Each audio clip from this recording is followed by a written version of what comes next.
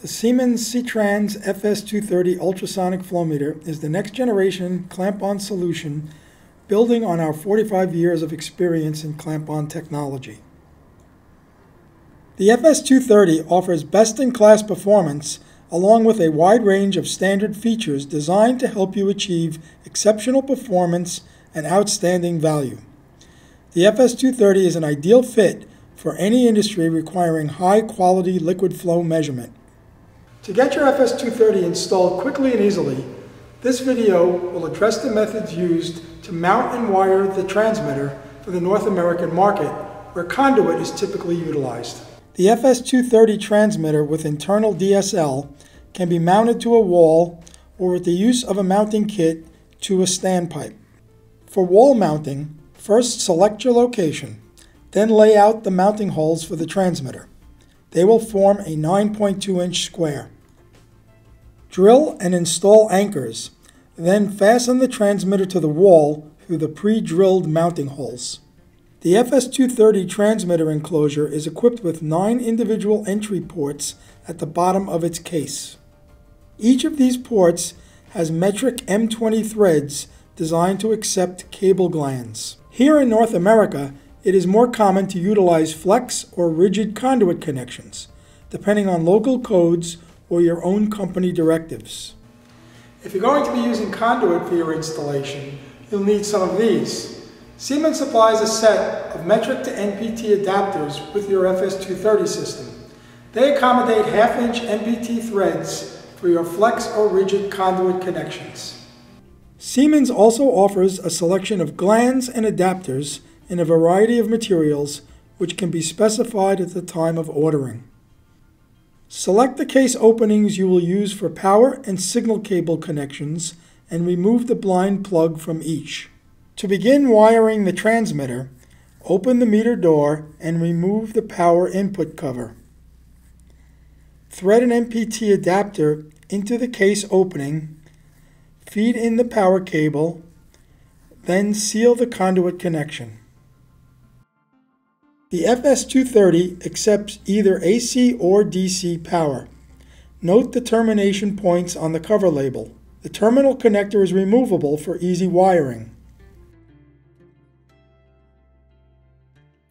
With the power wires terminated, reinstall the safety cover.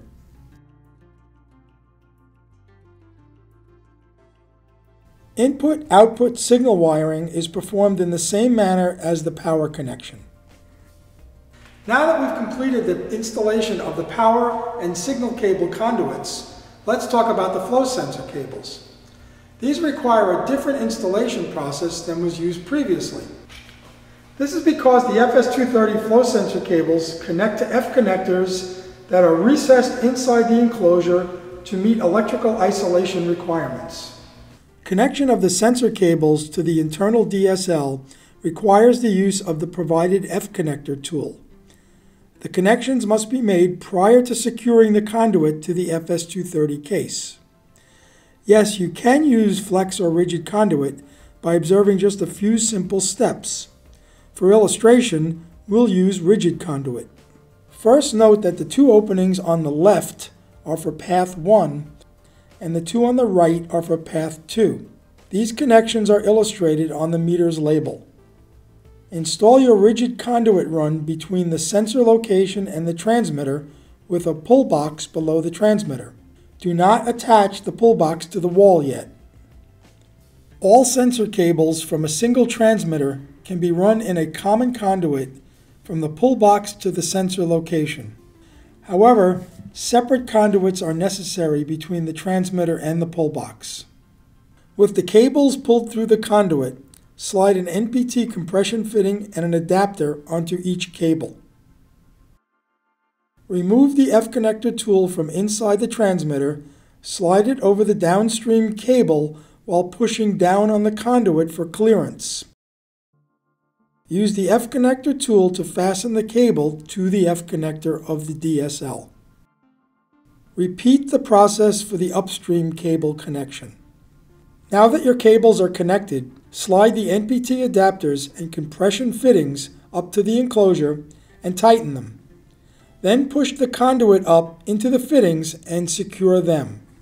Lastly, fasten the pull box to the wall and add conduit bracing as necessary.